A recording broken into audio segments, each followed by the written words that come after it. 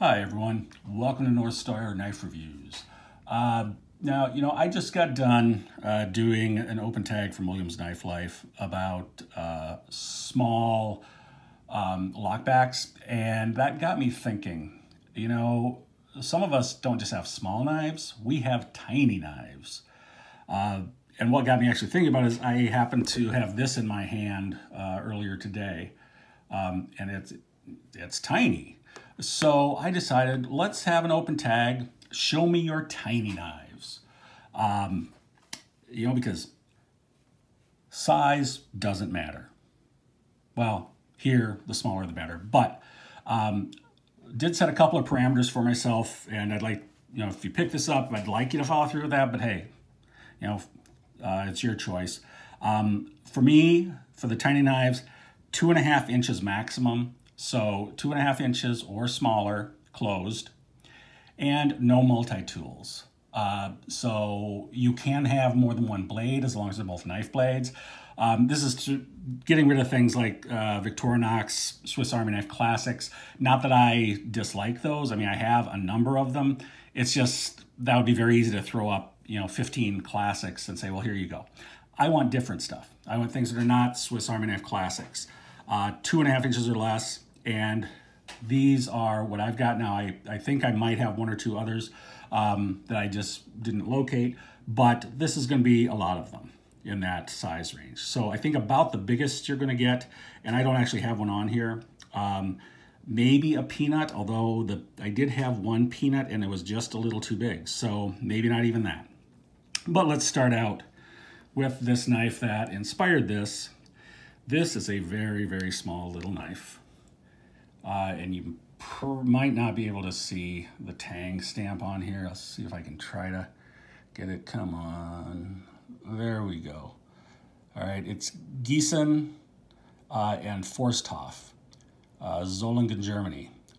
This, I don't know the exact date on this. I'm still doing a little research on this. I'm hoping to have a review of it specifically up soon, but very tiny little knife. I mean, look at the secondary blade on here is 3/4 of an inch, tiny little knife, but I think it's really cool. I'm guessing it is from the 30s or 40s, but I'm still doing research on that. Then I have this little Hammer brand. Again, a 2-bladed knife, 2 little spear point blades, and this is going to be a pre-World War II Hammer brand. Because it just says Hammer brand, it doesn't have the USA running down the side. So this is prior to World War II. You have a little sort of bowling pin handle with the easy open notch. And again, that secondary blade, this one's a giant compared to that. This one's an inch long. But I really like oops, I'm sorry, I just knocked my camera. Really like the handles on this, these old swirly handles. Again, this is gonna be late 30s to about 1941. I think they're pretty cool. This just barely makes the 2.5 inches. It is right at that mark. So this is about as big as you're going to get in this tag, at least. This, as you can see, is from Queen Cutlery. This is a number 6.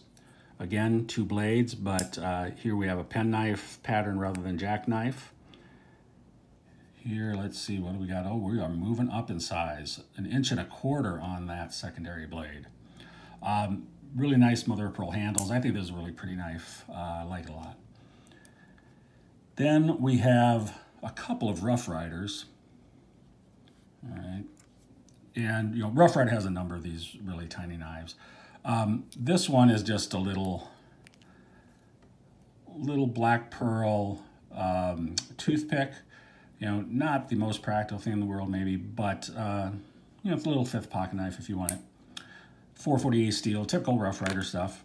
And then this is another Rough Rider. This happens to be a small, tiny trapper. Okay, so there you've got your spade blade, and you have your little clip blade. And again, 440A steel. Oh, can I get the model numbers on here? I don't see it. Let me see. I actually don't know if the model numbers are on this. No, it doesn't appear so. So I'm afraid I can't tell you the model numbers, but they're both Rough Riders, and they probably are still in stock. Don't know. Then I have another little toothpick. This one again butts right up to that. I might even be going over. All right, I think I'm violating my own rule by a tiny fraction of an inch here. Little toothpick. This one is unbranded, so I do not know who made it. I do not know where it was made. I got it in a lot of knives a while back. You know, this sort of cracked ice type of handle. Looks like it's probably, you know, 1940s, maybe 1950s. But just a small little toothpick. Don't know much about it, but still kind of like it. Then this is from CH Knives. And this is just a little, it's like a dog tag.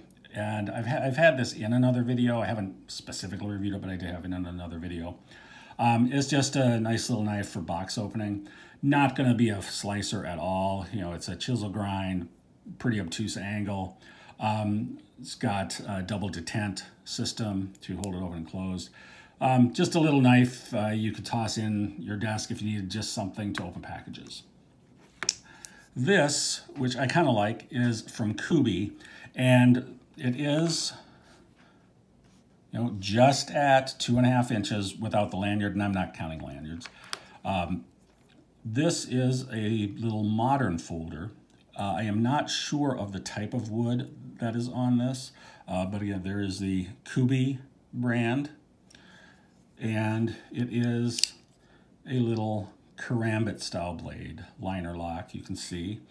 You know, it works pretty well. I can't really flip it out, but I can slow roll it.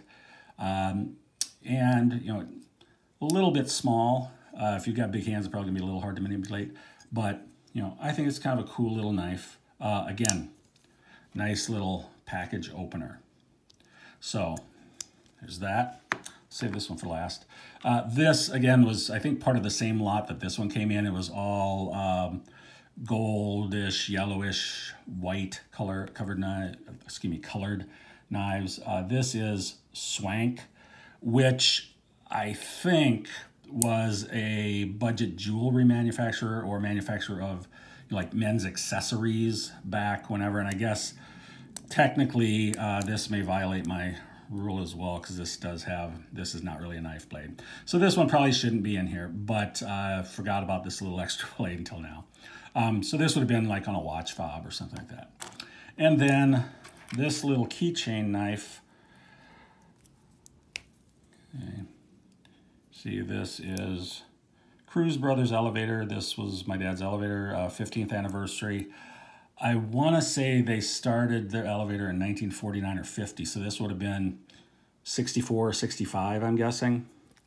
And here, the single blade is just a little over 1 inch long, and the cutting edge right about 1 inch. You know, cheap little knife. These were not any great knife, but this was actually one that my dad had. You can see it says USA. I have no idea who the maker is. My guess, just from these style of bolsters, is probably Colonial or one of their sub-brands. But I don't know that for sure.